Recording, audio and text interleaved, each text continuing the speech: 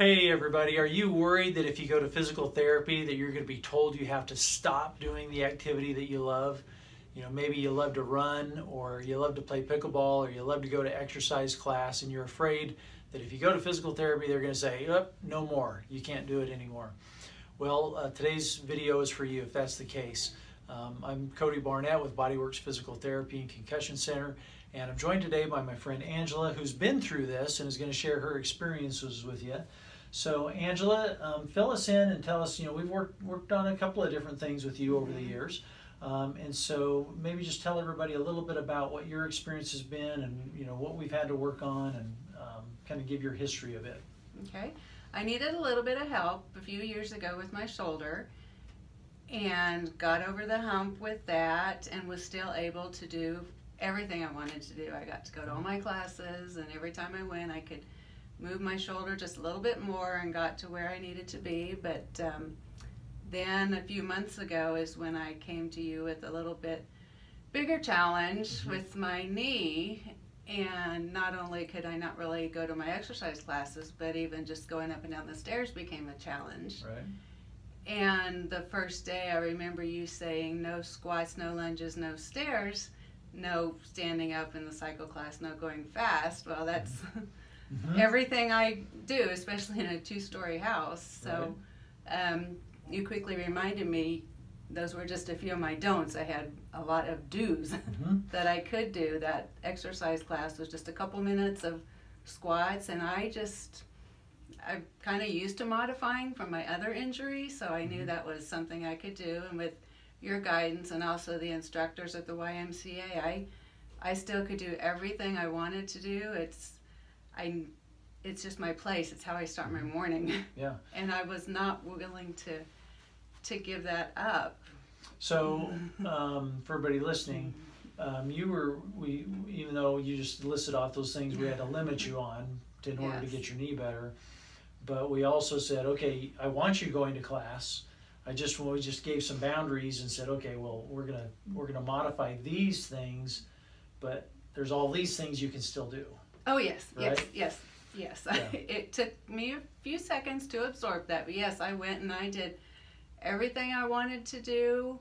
I will say my first few weeks of cycle class, I was just on the bike, barely moving at all, but I was there where I wanted to be, and I took the elevator a few times to get up there, and because I knew I needed to save my knee for my steps in my house. Right. But I don't get bothered at all going to exercise classes and doing what's best for me.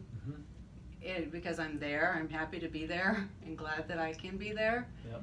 And through all the modifications, I'm now back almost to where I was before. So those modifications are really just a little stepping stone, and every time I came here I got instructions on the new steps I could take to get back to where I was before. And you're back to squats, you're back to lunges.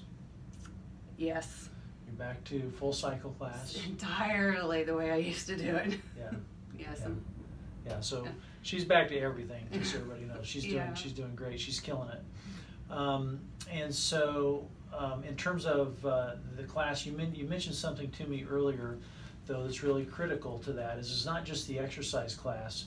You also mentioned that you were missing out on the community. Oh, exactly. When you told me I couldn't, all the few things, my heart just broke. I told you, I said, I can't give up the why. I can't. I could give up the exercise part, but I needed the community, the friendship, the emotional support. That's what I couldn't give up, and I didn't have to. There we go. Yeah, so that's an important thing, is that like we want to keep runners running. We want to keep pickleball players pickleballing.